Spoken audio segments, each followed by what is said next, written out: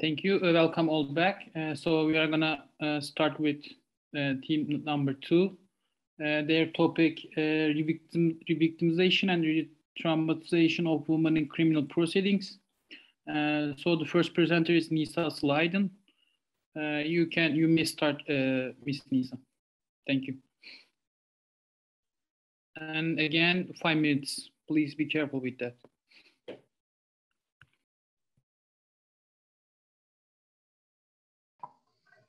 Okay. Dear professors and dear peers, firstly, I would like to wish you all a good afternoon. My name is Slaydon and I'm a second-year law student at Istanbul University. I must mention that I am more than grateful to have the opportunity to take part in this edition of Law on Bosphorus Summer School and also be a part of my dear team, Team Pippa Bacca. Let me start by talking about the topic of our team, which is the re-victimization and re-traumatization of women in criminal proceedings.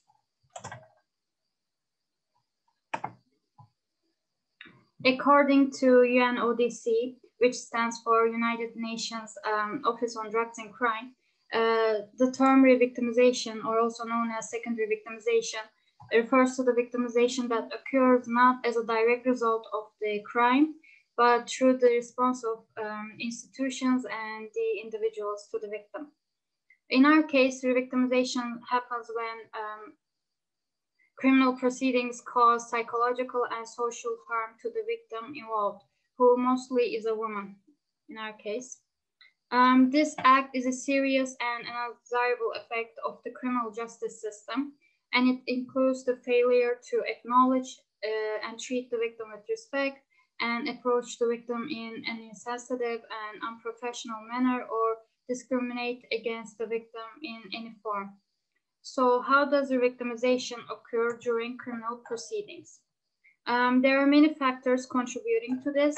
For example, re-victimization can be caused by the repeated exposure of the perpetrator to the victim throughout the criminal process, and also similar to this, repeated and unnecessary interrogation on the same facts over and over again, and insensitive or inappropriate comments or assumptions to the victim cause the victim to relive her painful or traumatic experiences.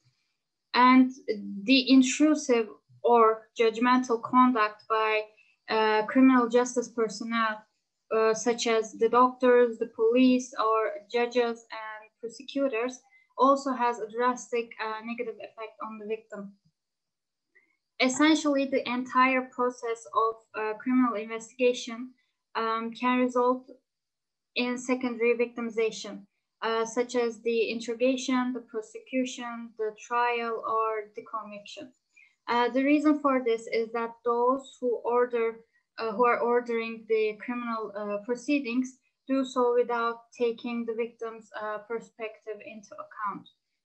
To be more specific, justice providers may be gender biased towards victims, for example, labeling women as gullible, dishonest, or a liar, or a conspirator. And they may ask or allow questions that are offensive or irrelevant to the case about the victim's motivation, her lifestyle, her sexual history, or sexual orientation. This type of manner shifts the focus to the victim's actions rather than the offender's actions, and this leads to victim blaming. Lengthy delays in criminal trials, lack of privacy and legal assistance, and victim support also play a big role in the women's re-victimization. Re-victimization not only damages the victim's self-esteem and trust and faith in the legal system, but it also damages her reputation and her credibility in society.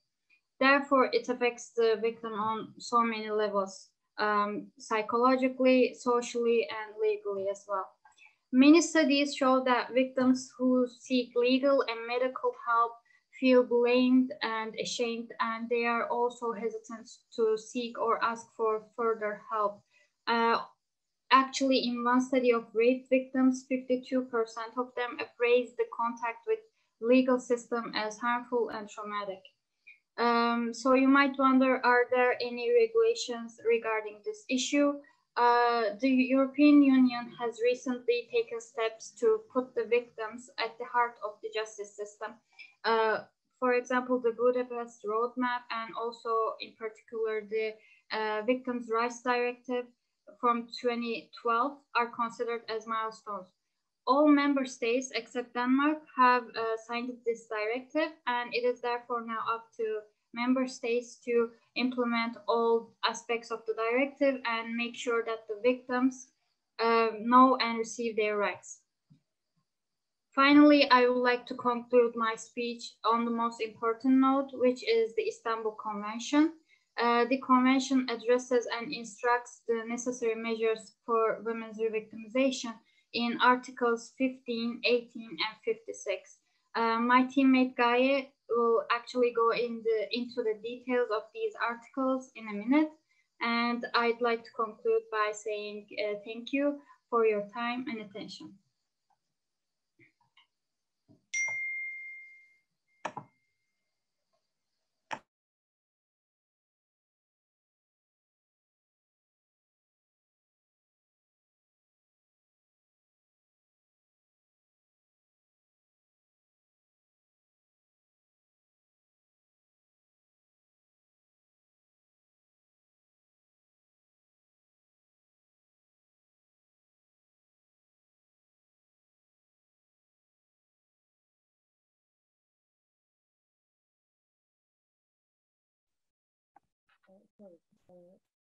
Hello there, professors and their colleagues. Can you see my presentation?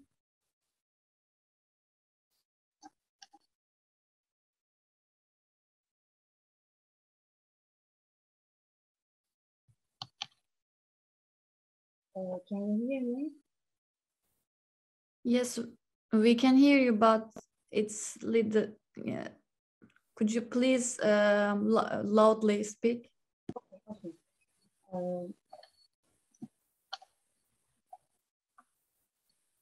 Dear professors and their colleagues, my name is Gayesi Özköylü from Yaşar University of Faculty of Law. Firstly, I want to thank my teammates who have presented before me, Nisa Aydın, and I would like to present the introduction part that includes re-traumatization of women in criminal proceedings. Firstly, I will define what is re-traumatization. Re-traumatization describes the experiences of survivors who encounter victim-blaming attitudes, behaviors, and practices from services, providers, and institutions which result in additional trauma. In other words, re-traumatization refers to additional traumatization during a survivor's interactions with professional and processes in the justice system and other fields, medical, behavioral health, and even services designed for victims. In addition, the term re-traumatization is not frequently used in cases of sexual assault and violence crimes from intimate partners. It also includes dismissive or unresponsive actions that may made by police officers and support services. Secondly, I would like to mention some research about re-traumatization in criminal proceedings.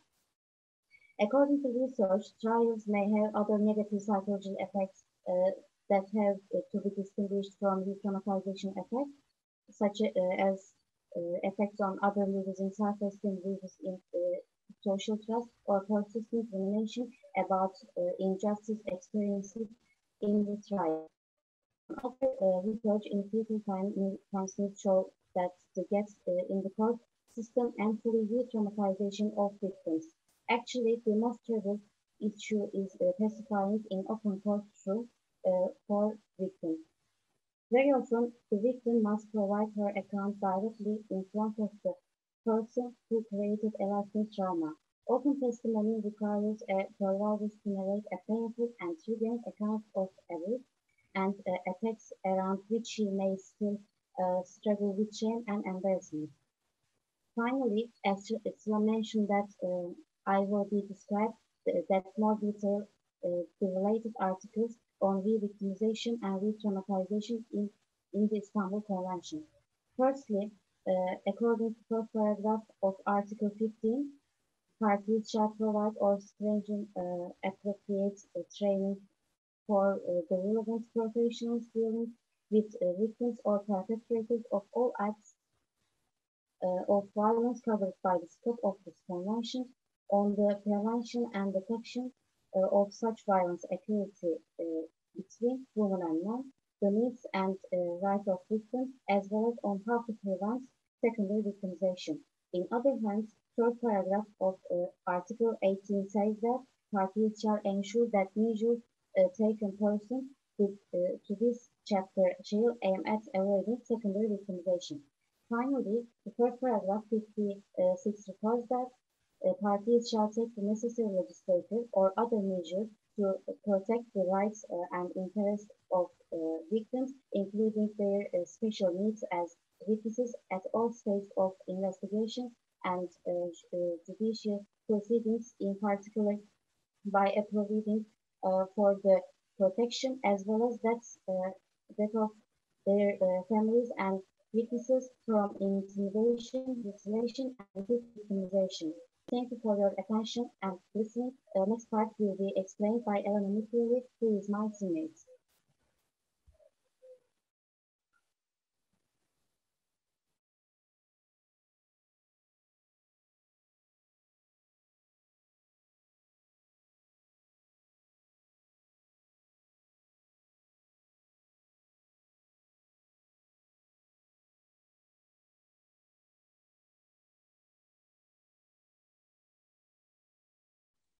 Hello everyone, and sorry for the delay.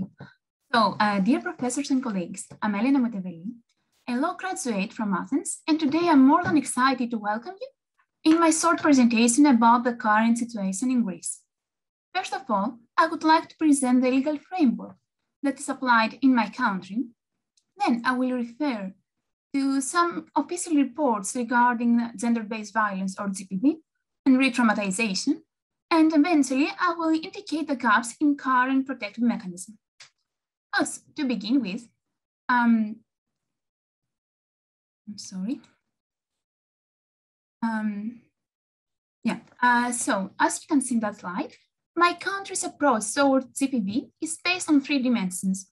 First, international; second, European; and third, national one. So Greece signed and ratified the Istanbul Convention, so the above mentioned articles are implemented. Furthermore, Greece, as a member of the European Union, has transposed the 2012 and 2011 EU directives about victims' rights with corresponding state obligations. Last but not least, apart from strategic plans, some new laws were introduced, modernizing the law about domestic violence and penal code by criminalizing, among others, stalking and non-consensual sex act. So, according to the convention, some specific measures needed to be taken to tackle GBV, such as founding shelters or counseling centers and 24/7 helpline. Greece, in fact, complied with these obligations, something that proved to be extremely helpful, especially during the pandemic. According to EU 2012 directive, member states like Greece shall ensure respectful, sensitive, and professional treatment of the victim throughout the whole process, and avoiding, for example, the authorities to ask irrelevant or personal questions, or the direct visual contact of the victim with his or her offender. Provisions like these leaving much room for improvement in the current practices. So, moving on to the next slide, we can see, unfortunately, a tragic number of femicides during the last year, which is the last and worst case scenario of repeated domestic abuse. According to the statistics, most of the perpetrators were either victims' husbands or estranged spouses. I would like to briefly refer to a recent incident that shocked our society, where a man stabbed to death his wife after years of domestic violence. And despite the neighbors' calls to the police, the officers did not investigate it properly with due diligence in order to prevent that femicide from happening. They actually claimed that this is a family issue and with which they could not interfere, something totally opposite to the convention, which explicitly refers to GBV as a really serious matter with corresponding state obligations or zero tolerance approach. That officer's attitude is a result of the remaining stereotypes and prejudice among societies, which is unfortunately quite common among the criminal authorities, not only in Greece, but in Turkey as well, as Selcan will say soon. So another interesting part is the underreporting rate, since 1 in 4 women does not report a violent incident to the police because of shame or fear for further blaming. Provocative questions like, why didn't you leave the house earlier? Or why didn't you report the incident immediately? Shift the burden to the victim, while challenges on medical evidence result in gradual institutional distrust. We can now see the paradox that the very judicial system, which is supposed to protect the victims, actually quite often deepens the victim's traumas.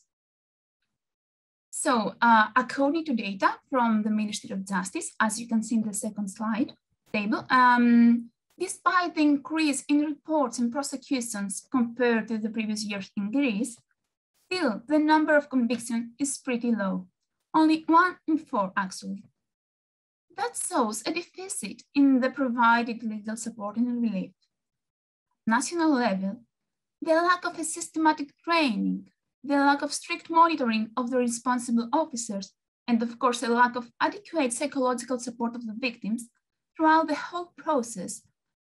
In addition, of course, the significant delay of our criminal proceedings hinder the chances for effective protection and implementation of states' obligations according to the provisions mentioned before.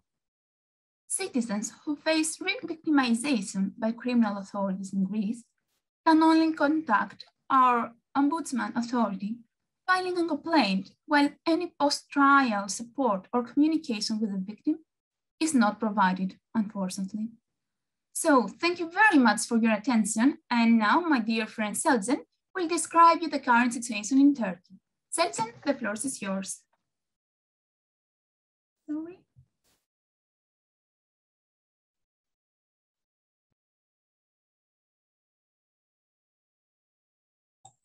Hello, I hope you can see my screen and hear me. Dear professors and colleagues, I'm Selcan Peker from Istanbul University Faculty of Law. Today in my speech, I will talk about re-victimization and re-traumatization in Turkey. Most of the time, re-victimization and re-traumatization is interlinked. There are various behaviors and procedures that cause them. In Istanbul Convention, preventing re-victimization is intended with the Articles 15, 18, and 56, as my teammates already have touched more deeply. Article 49 and 50 is about state's obligations as well. I would like to give information about positive and negative regulation and execution in Turkey relating the repeated victimization and traumatization. First of all, protecting and preventing violence against women is not an incapability. There are regulations such as treaties and codes. The main problem here is the implementation, failure to use protective laws and treaties, lack of information, undue prolongation of judicial proofs, failure to ensure victims' security throughout the process, and lawyers' behaviors affect the trust of victims, and gender stereotypes, prejudices, humiliating comments, and victim blaming deeply afflicts victims and causes the isolation and traumatization. In Opus case, European Court of the Human Rights observed that there is a systematic failure of the states to take prevention measures against domestic violence. According to the brief facts of the case, the victim was harassed with death threats from her husband, who also threatened to kill her mother over a period of 4 years. The ECHR held that Turkey was in violation of the European Convention on Human Rights.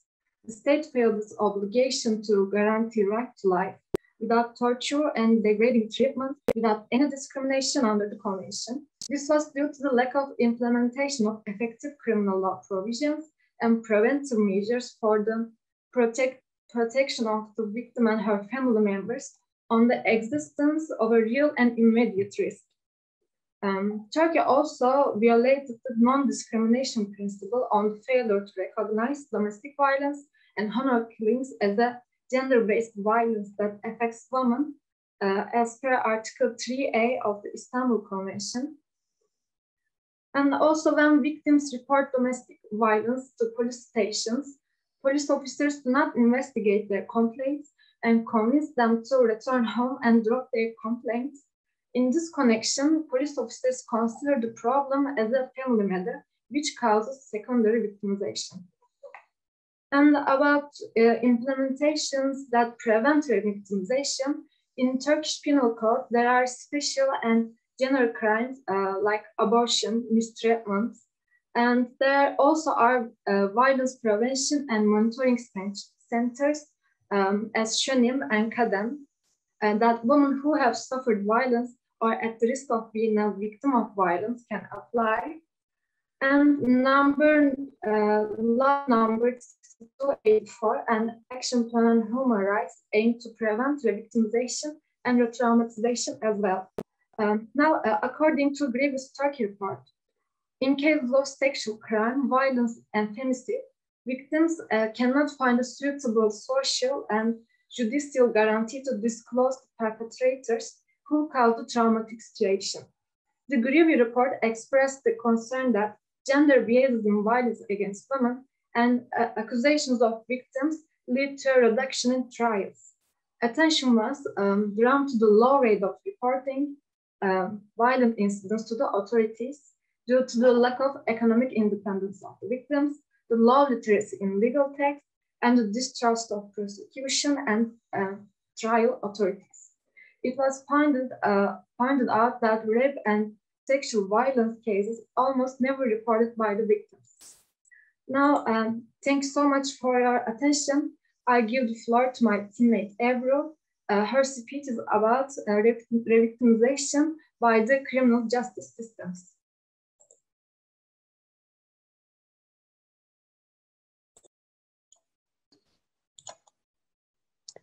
Hello everyone, my name is Ebru Gümüş and I'm third grade law student at Istanbul University. Today I'm gonna present our theme topic within the scope with the re-victimization by the criminal justice systems.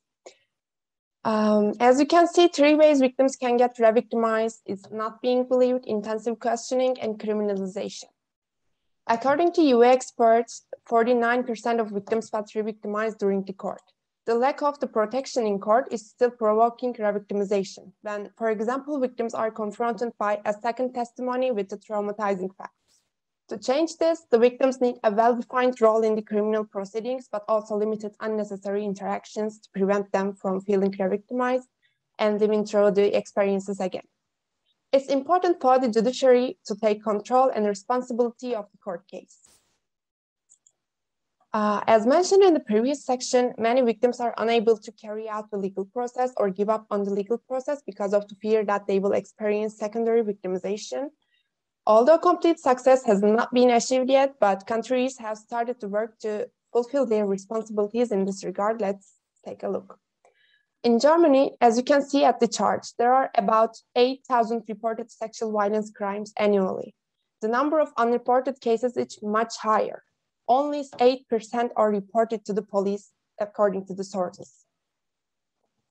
As stated in the German Grevio report, in order to prevent secondary victimization in Germany, opportunities to provide legal and psychological support were provided to the victim during the reporting and court process, and also a notification system about the perpetrator, and these issues were stipulated in the German Code of Criminal Procedure, as you can see at the right.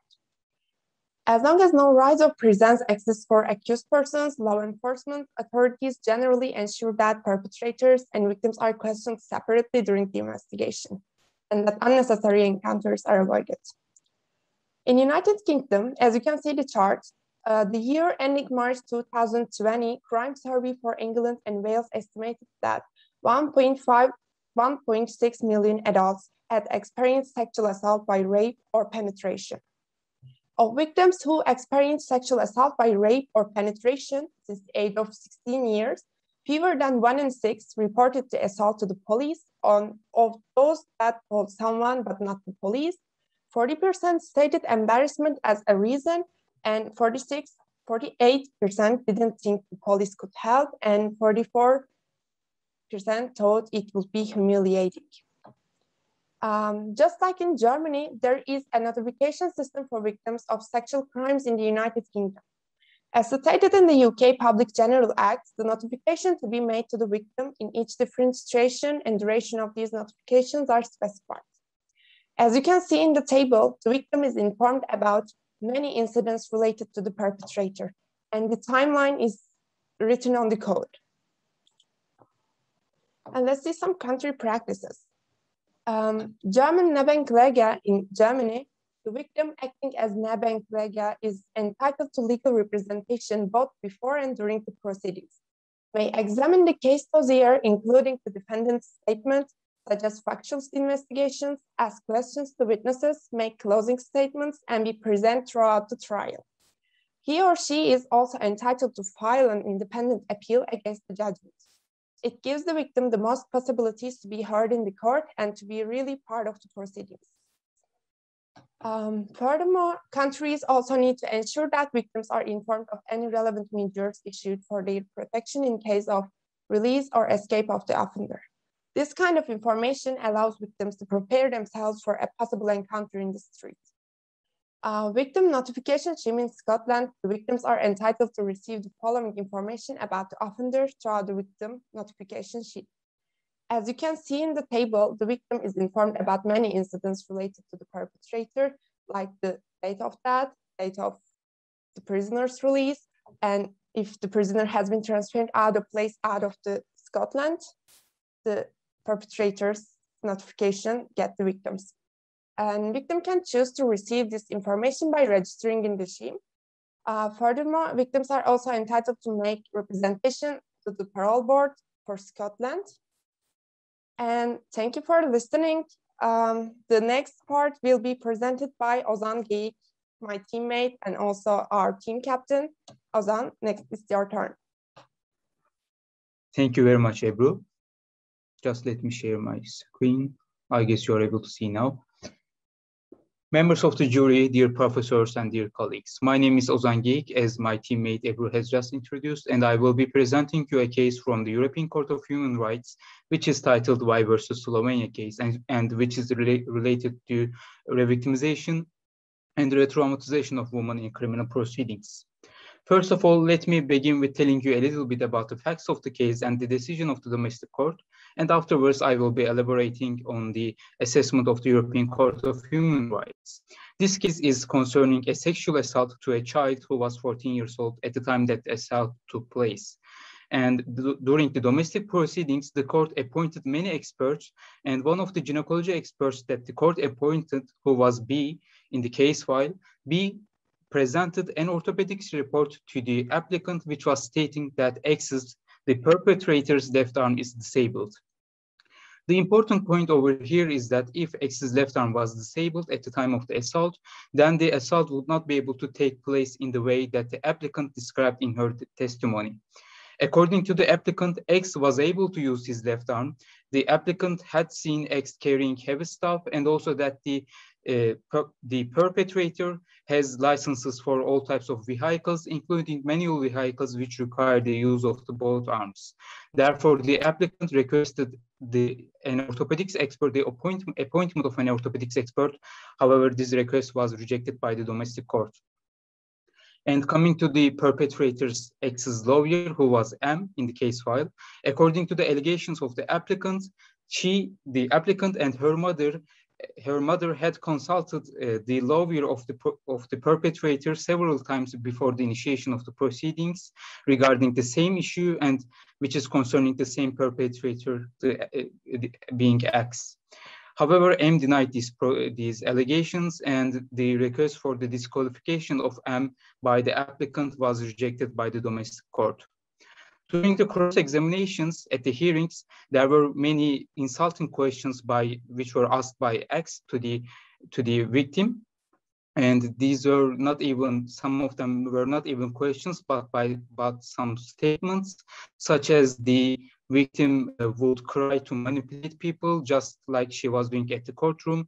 And also the perpetrator alleges that the victim had confided him that she would like to dominate men while having sexual intercourse, and such, and so much more questions and statements such as these.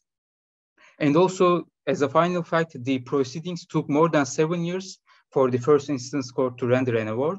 And the final decision of the court was the acquittal of X from all charges. Now, coming to the assessment of the European Court of Human Rights, I have just mentioned that the proceedings took more than 7 years, and the European Court of Human Rights found this time to be too much and to be against the procedural requirement of provenance.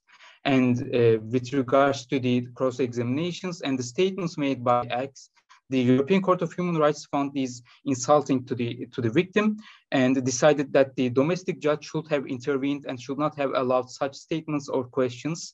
However, this actually led to the re-victimization and re-traumatization of the victim in these proceedings.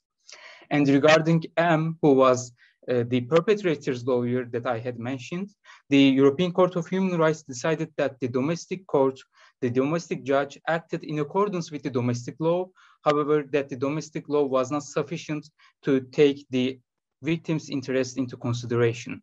And regarding the examination which was made by B, the gynecology expert who presented an orthopedics report, the European Court of Human Rights decided that B, as a gynecology expert, exceeded what was asked from him as a gynecology expert by presenting an orthopedics report.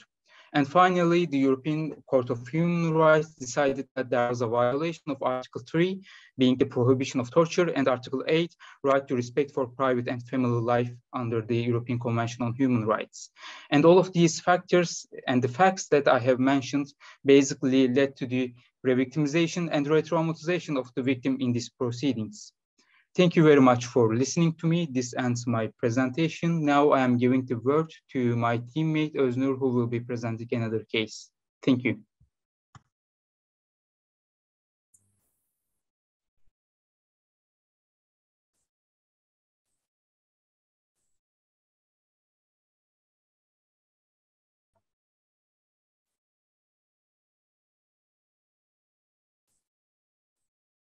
Good afternoon, my dear professor and my colleagues. My name is Öznur and I will be presenting NC versus Turkey case.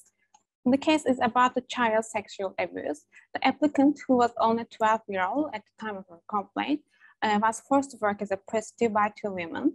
28 individuals were charged against the rape of a girl aged under 15, forced imprisonment for the fulfillment of sexual desires, forced imprisonment and incitement to prostitution. The applicant underwent several medical examinations that she refused one of them. A size court upheld the decision regarding the pretrial detention of 27 suspects, but within the 6 months, all defendants were released. During the hearings, NC had been placed opposite the defendants and had been obliged to recount in detail the threats and rapes again and again.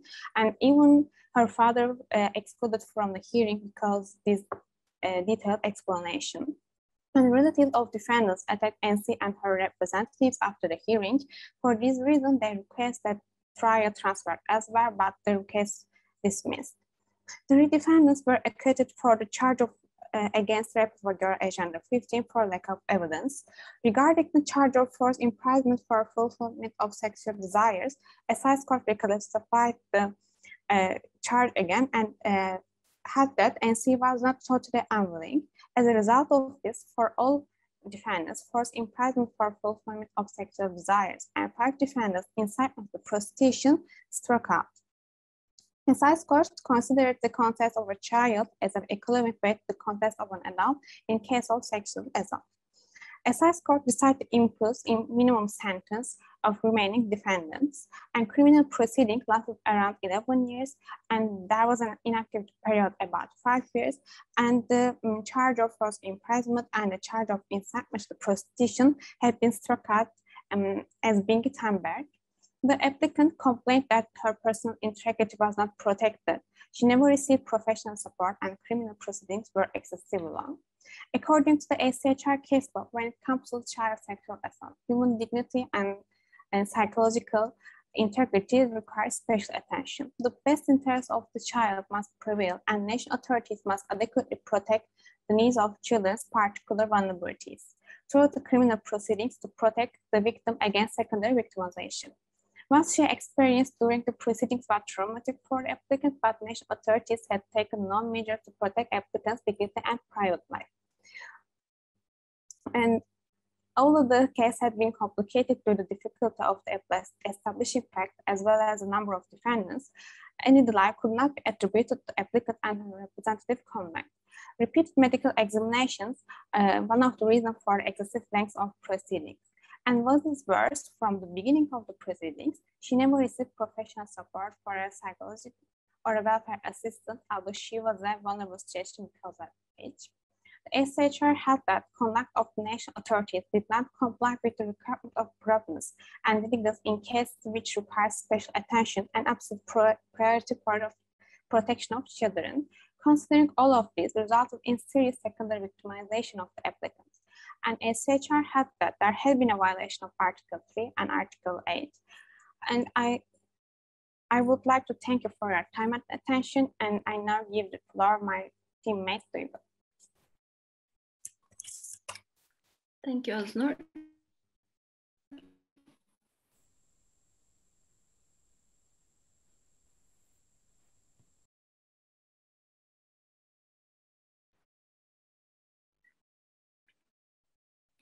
Dear professors and dear colleagues, I'm Duygu Aksunger, and today I'm in Italy.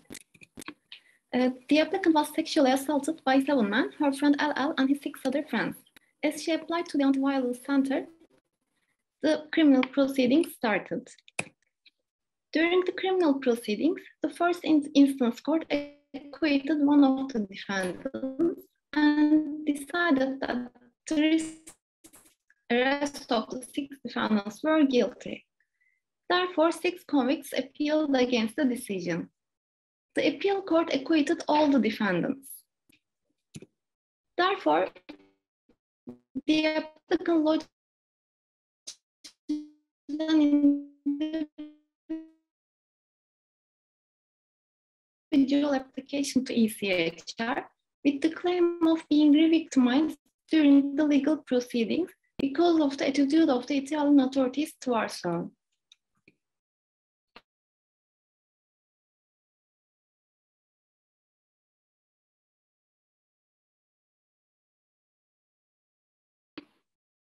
ECHR examined the case from 2 different aspects. First aspect was whether the applicant's personal integrity was violated during the interviews with her. There, ECHR realized that there were some inconsistencies between the applicant's statements and the medical report she was given. Therefore, however, ECHR emphasized that authorities should strike a fair balance between defendants' right to a fair trial, which includes the cross-examination of the victims, and victims' right to a private life, which includes the protection of their personal integrity, especially if the case is a sexual offense case. Returning back to the material case, ECHR realized that the applicant was never directly confronted by the defendants. Moreover, each time defense lawyers tried to ask questions about the applicant's personal life or personality, the president of the court intervened and interrupted the lawyers. The president of the court also had several short breaks in order to allow the applicant to recover from her emotions. So considering all these facts together, ECHR accepts that it must be difficult for the applicant to talk about the same incident repeatedly. However, the particularly difficult ordeal experienced by the applicant cannot be attributed to Italian authorities. ECHR also examines the content of the judicial decisions. In the fact that the applicant's mother was ill, her father was away, she had a recent breakup with her boyfriend, and she was in a new relationship lately. She used to define herself as a lesbian, but she discovered her bisexuality recently, and that was the reason why she was having casual sexual relationship with men during those days. She also showed her red underwear during the day of the incident. Furthermore, appeal court also acknowledged that the applicant had consent during the sexual intercourses. However, this was a weak moment of her, and she regretted from her decision because the society would not approve the fact that she had a sexual relationship with 7 men during one night. And as a reflection of her non-linear life, she wanted to censor such an event and lodge the complaint. So those were all the phrases used in the appeal court's decision. Considering all those phrases, ECHR firstly notes that none of those were neither relevant with the mere facts of attacking the applicant's privacy and personal integrity can't be justified with defense's right to a fair trial.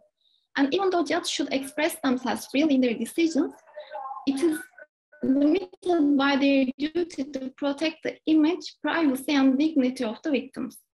Courts should avoid using sexist stereotypes in their decisions and exposing women to sex. ECHR rules that the applicant's right to respect for private and family life, which includes her personal integrity, was violated. In conclusion, we can see that it is not enough to protect victims' personal integrity during the investigation and trial processes. Judiciary should also avoid reproducing sexist stereotypes in their decisions too. Thank you for your attention. This was the last presentation of our team. Now I'm giving floor to Ozan, our team captain. He will explain the solutions we've come up. Thank you very much, Duygu. As Duygu has just introduced, I will be presenting our team's proposal now. As we have very limited time, I will be trying to be as quick as I can. So first of all, we have decided to have a resolution at international level, then also at national level. For the international level, we have decided to have a resolution on education and examination on re-victimization and re-traumatisation of women for all the judicial authorities of all member states and also for the police officers. For the police officers, the Interpol and Europol, and for the judicial authorities, the United Nations Office on Drugs and Crime will be determining the standards of the education for the police officers and for the judicial authorities. And now coming to our resolutions at national level, we basically propose that the states shall provide such an education and examination for all judicial members and also for the police officers on the same topic as in the international proposal. And this examination and education, which will be done by the states, will be based on the standards of Europol, Interpol, and also United Nations Office on Drugs and Crime for the judicial authorities. And lastly, we propose a sanction for the police officers and the judicial authorities who cannot meet the minimum requirements of this examination, that they will not be able to be appointed to gender-based violence cases until they successfully complete the examination and the education. And our second proposal at the national level is concerning effective and victim-oriented judicial process over gender-based violence cases. And we propose that the investigations shall start ex officio automatically without needing for any complaint by the victim, and also that there should not be any delays between the investigation and also in the judicial process, and the judicial process shall be completed within a reasonable time. We also propose that the victim and perpetrator shall not directly cross-examined. The victim shall not be directly cross-examined by the perpetrator during the court hearings without any protective measures, such as ordering short recesses. And also, we also propose that, especially if the victim is a minor or in a particularly vulnerable situation, that is even more important, some special measures might need to be taken. And we also propose that as victim repeating the story again and again makes the victim relive the trauma again and again and cause re-traumatization and re-victimization, we propose that the victim's testimony to be recorded by the judicial authorities, and so that the victim will not have to repeat the story again and again. Lastly, we propose a psychosocial support during the proceedings, before the proceedings, and also after the proceedings for the victim. We propose that these psychologists should be specialized in conducting interviews with the victims of sexual and gender-based violence. Thank you very much for listening to our team's presentation. Thank you. Thank you very much for your presentations. Well, actually, we have a little time for questions. Again, I would like to address my questions concerning your resolutions or your solutions. You proposed some articles on 3 levels, very fine. I would like to ask you, did you make any suggestions, at least now you can make some suggestion what kind of format you would like to propose these articles in an international treaty or recommendation by an NGO, or what is the format, what you imagine, what you suggest in which could have this content, what you elaborated. And another very concrete question concerning the national level steps. You argue for the ex officio investigations. And I would like to ask you just whether, would you argue that obligation for reporting would be also necessary for medical staff or teachers if they are if they're realizing that a victim could be or there could be somebody a victim of domestic violence or gender-based violence, whether they have to report the case for the police officers. So these are my two questions. Thank you. Actually, regarding the format of our resolutions, for the international level, we are proposing this to be put in an international convention, or also it can be in a resolution of one of the United Nations committees. And for our resolutions at national level, we propose these to be put in national bills, national laws of the countries. And regarding the ex officio proceedings and obligation for reporting, actually, we didn't discuss this between ourselves. I personally think a reporting obligation for reporting might have some pros and cons. Some pros might be that the perpetrator can be caught by the authorities. However, cons may be that the victims might not even go to the physicians, might not even want to go to the doctors. So I basically am not sure about that. What do my other teammates think? I think because it has some pros and cons, so it needs to be discussed, I believe. Exactly, thank you, Zan, because it's actually a very hard dilemma, bearing in mind that there is that medical confidentiality, and maybe the perpetrators with their wives, for example, couldn't even visit a physician in order to treat them properly, since they would be afraid of kind of prosecution.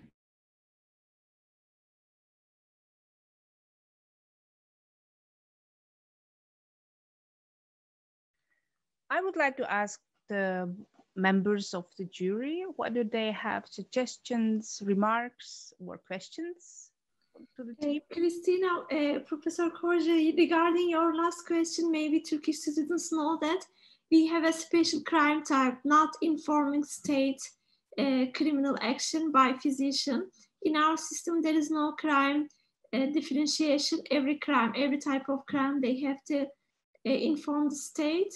But there is a criminological research in Canada, and they say a mandatory reporting law by physician doesn't deter women for seeking medical help. So this is a one significant example I would like to add. And also I have one question. In this team resolution, I noticed the focus is being supportive, being, of course, that's because of topic, preventing re-victimization. In this regard, also in our criminal justice system, victim also appear as a source of evidence. So we need the statement of victim. We need to taking biological stuff from the traces from the victim. So how we strike balance between how we get evidence. In this regard, I couldn't see any resolution. What do you think? For that, actually, we are proposing the psychosocial support, because in order to collect evidence from the victim, we propose that there should be efficient psychological support to the victim, and that's our proposal, actually. And if I could add something, is that, of course, we need more medical referral centers, and the police should always inform the victims that that's what they should do. In order to provide them with more concrete evidence. And still, we want to protect the victims. So in case of a direct confrontation with the perpetrator, could be unbearable, then we could use all the means of technology that could help the victim not to see the actual offender in court.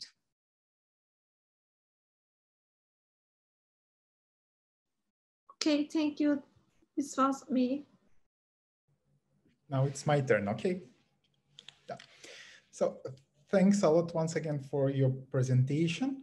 It's very interesting to listen all of the arguments, and once again for someone who is not dealing with criminal law, sometimes I'm shocked with the information that I'm receiving, and now I understand why I'm working only with contracts and torts. There are no emotion in private international law, so it's much easier for me to deal with those scenarios. However, sometimes I'm also seeing some cases that are on the borderline between civil law and criminal law, especially in cases with child abduction. And I was just wondering, what is your position of how are you going to protect the victim if that victim is going abroad, is taking the child with her or with him, and the other parent is starting a procedure for reunification, but on the grounds of child abduction? How you will then protect the victim once again? Because if you look into the Hague Conference Convention from 1980, you will see some of the civil aspects of the child abduction cases, and how you will reconsider those interventions between criminal and civil law. And maybe it's time also for because you're proposing some recommendation, maybe the Hague Conference for Private International Law is the bridge that need to be built between these two types of law: private international law, criminal law, and civil law, especially in the cases for child abduction.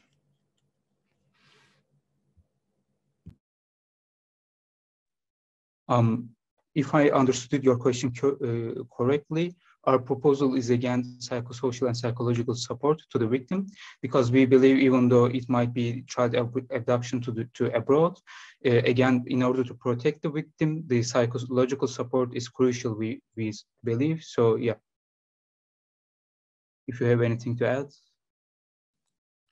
Also bear in mind that there is the EU directive from 2011 about the European Protection Order, and maybe the regulation number 606 from 2013 on mutual recognition of protection measures in civil matters. So in case of that incident, maybe we could have nice collaborations among criminal and civil courts.